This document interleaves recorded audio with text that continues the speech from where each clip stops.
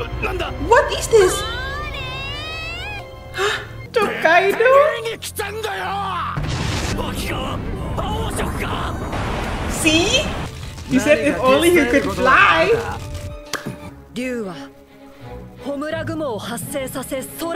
Okay. Okay.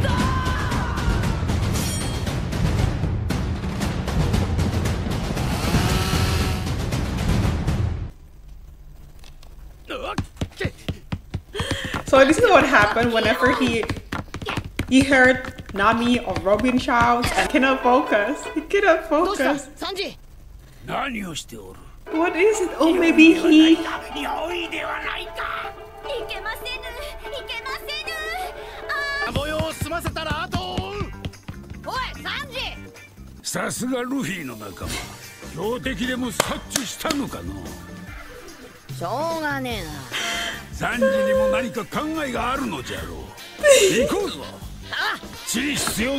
You may look very proud of them.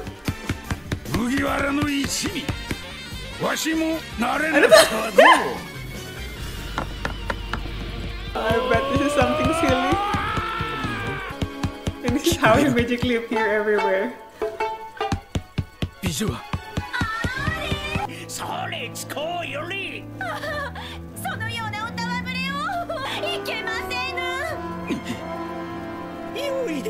What is it that he's wearing? It's so long. The choice of words. I don't think somebody who is S8 will say that's naughty.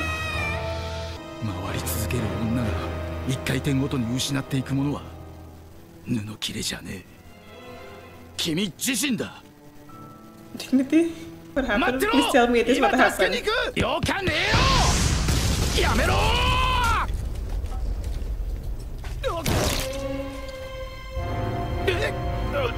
What is this?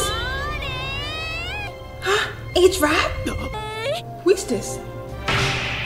Oh my god, the snake lady! The one who spread the fake news, the fake history, right? Wow, that's effective.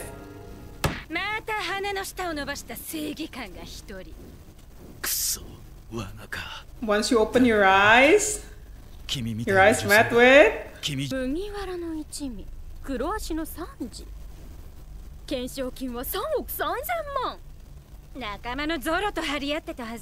Eh? How could you know?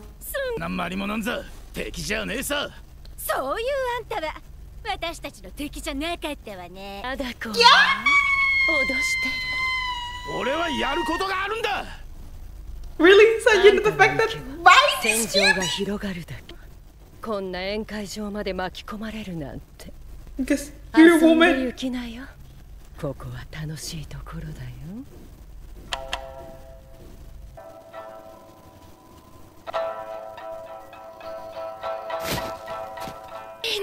Oh my god. So they're supposed to make you hallucinate?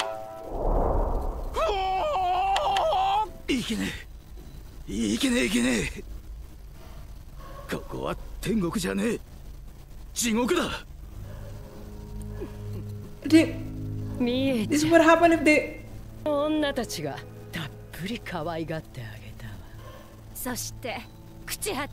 That's the forbidden fruit. Hell around.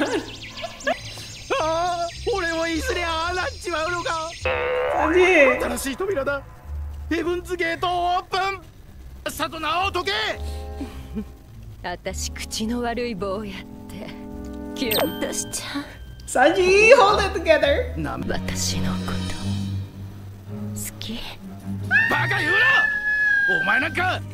Can you say that?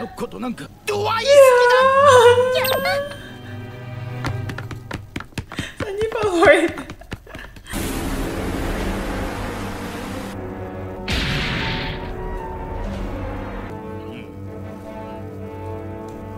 Where's Big Mom?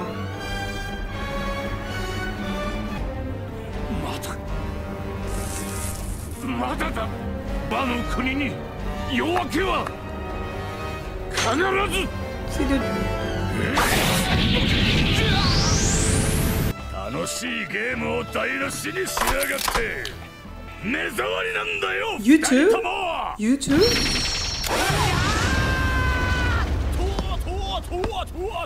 Yes! Zero. Zero. 何がゲームだ。こんなつまらねえ遊びをするためにこの島に来たんじゃねえ。世界一強えってカイドウをカイドウに来たんだよ。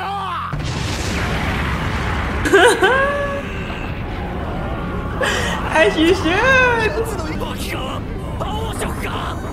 See? Haki? ゾロさん何したんですか。恐ろしい人。俺なわけねえだろ。Oh. 何かしらこの揺れ。なんだ地震かジンベエ。ここの地形は Big Mom. Must be Big Mom.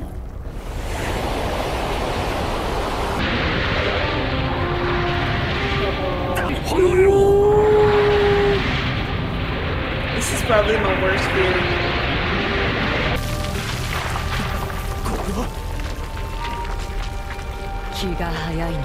Oh, it's Kaido. She seems familiar with this earthquake.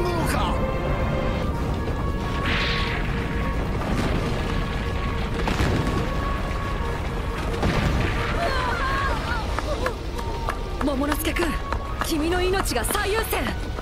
早くしないと。嫌な予感がする。Oh, that smoke? Isn't that Kaido? It stops? 何だったんだ。揺れが収まったぞ。私も見た。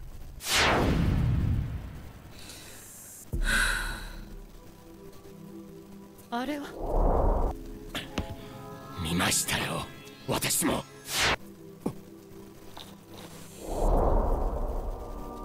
お菊ちゃんの腕。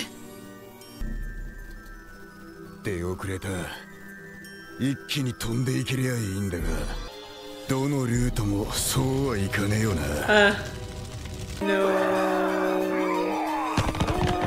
The islands lost their consciousness again. Marco! That's Marco! Right? That's Marco! Yeah, that's Marco. Main force! He said if only he could fly! Help me get out there. どうしたでござるか。百獣海賊団の船がない。And there's something wrong. The fog? Looks suspicious.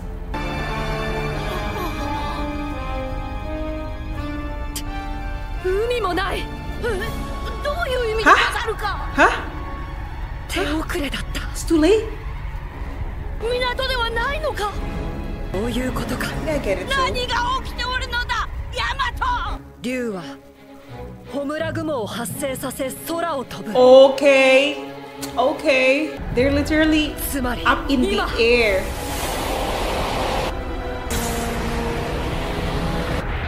That's what happened. カイドウが鬼ヶ島を飛ばしてるんだ。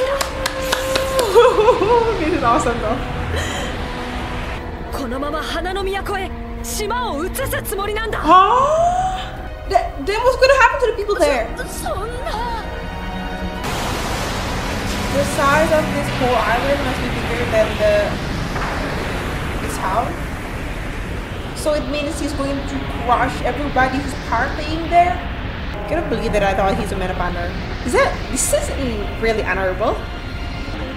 But to think this is what a Yonko can do is crazy. Can't wait for Luffy to get to this point, you know? Wow, this is sick. And at the same time, how can the Akazaya 9 handle this beast alone? Without the help of Luffy? Kinda looks impossible. For now, I still don't know how Luffy can beat him. This seems impossible.